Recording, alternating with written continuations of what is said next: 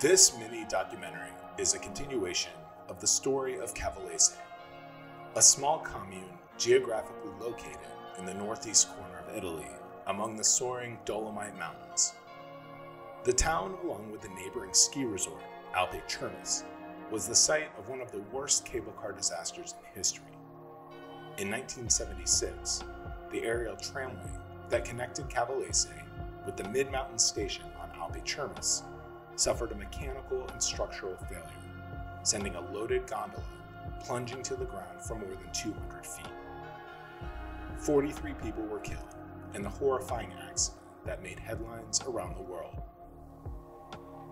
In the subsequent decades, the town worked to recover and shed its association with the 1976 disaster.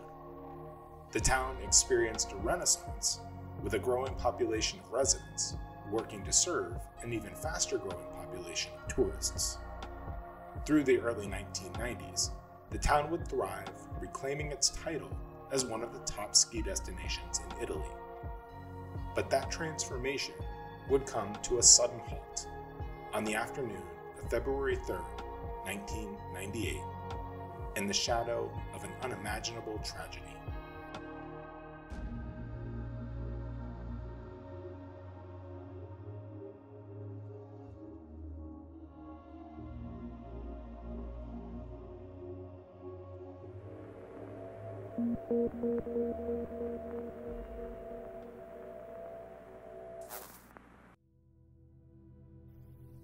On February 3rd, 1998, the crew of an EA-6B Prowler aircraft of the United States Marine Corps took off from Aviano Air Force Base in Italy, embarking on a training mission through the Dolomite Mountains at low altitude. A normal low-level flight plan would call for the plane to maintain an altitude of at least 2,000 feet and a speed of no more than 450 knots, which was in line with military safety regulations. However, during the briefing, a minimum altitude of just 1,000 feet was set forth as the guideline. The crew joked and laughed in lighthearted conversation as they turned up the engines, peeled down the runway, and became airborne. First in command was Captain Richard J. Ashby, who at just 30 years old would need to complete this one last mission in order to receive a coveted promotion. Ashby was accompanied by his navigator, Captain Joseph Schweitzer, and crewmen Chandler Seagraves and William Rainey. The flight was planned the month prior, at an altitude of just 1,000 feet. As the aircraft soared over the undulating topography across the region, playful banter between the four aviators continued. One of them, with a video camera, was recording, capturing the group's antics while on flight. With the crew encouraging one another, informality quickly became recklessness. Captain Richard Ashby began performing risky maneuvers, increasing speed well beyond the 450-knot guidance, and flying well below even the erroneous minimum altitude of 1,000 feet. The aircraft soon entered a mountainous region, flying at a dangerously low altitude, weaving through valleys, and flying over small villages set among the peaks. Just after 3 p.m. local time, the aircraft would come upon a small, snowy village packed with tourists. As the plane flew over the village, the crew felt a sudden, violent jolt, concurrent with a loud thud. The aircraft had come into contact with something. The crew was stunned, not knowing what they had just hit. Could it have been a large bird, perhaps?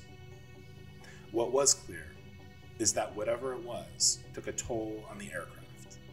One of the crewmen observed an enormous gash in the right side of one of the wings, and looking back, noticed a small, distant, yellow box falling to the ground. Though the plane's wing and tail were damaged, the crew managed to land safely back at Aviano Air Force Base. Soon, it became clear that the aircraft had struck an aerial cable car line. The plane's wing had come into contact with the support cables at an altitude of just 350 feet, severing them and sending the gondola with 20 passengers on board plummeting to the ground. There were no survivors.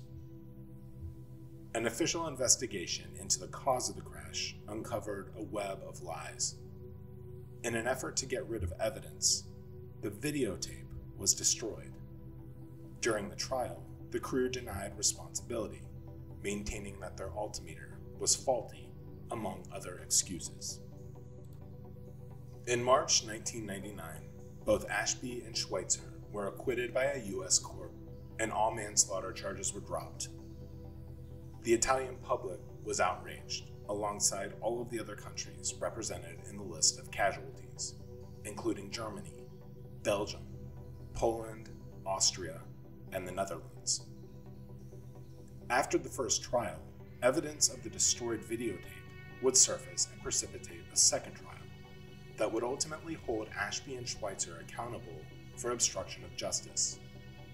Both would be discharged from service, and Ashby would ultimately serve just 4.5 months of a 6-month prison sentence, released for good behavior. The U.S. would issue an official apology to Italy and offered monetary compensation to the victims' families. However, the incident would significantly strain relations between the two countries. The incident to this day has been broadly acknowledged by Italians and Europeans not as an accident, but instead as a massacre. It's been more than 20 years since this horrific tragedy. As an example of human resilience, the commune of Cavalese would move on and continue to build toward a bright future, leaving behind a very dark legacy. The fact that two major cable car disasters could impact the same town in the same manner, but under such different circumstances, is truly unfathomable. We can only hope that lessons have been learned and measures have been implemented to mitigate the risk of a similar tragedy in the future.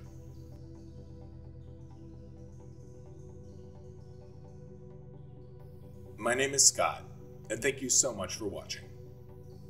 We're a group of curious and passionate humans, creating documentary-style content for those who share our curiosity, ask questions, and seek to dig deeper in a world where almost everything isn't quite what it seems. We are Mystery Syndicate.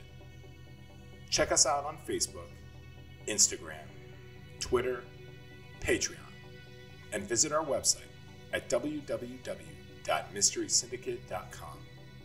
And don't forget to like our videos and subscribe to our channel on YouTube. From all of us at Mystery Syndicate, thank you again. We sincerely appreciate your support.